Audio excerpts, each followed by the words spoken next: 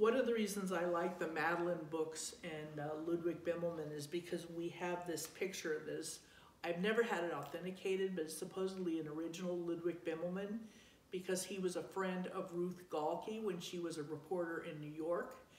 Ruth Galke was Ethan and Laura's grandmother, and she said they were at a restaurant, and a group of them who used to hang out at the Algonquin, including Gertrude Stein, were all together, and he did this on a table covering that was made of butcher paper, and she thought it was interesting and rolled it up and took it home.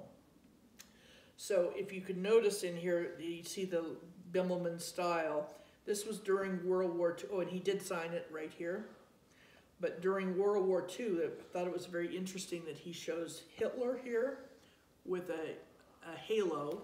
I don't know if that was a commentary about what he felt about the war, but it was, this is supposed to be New York City, so you see the train tracks and the subway, the birds. So basically, this is kind of a vignette of New York by Ludwig Bemelmans.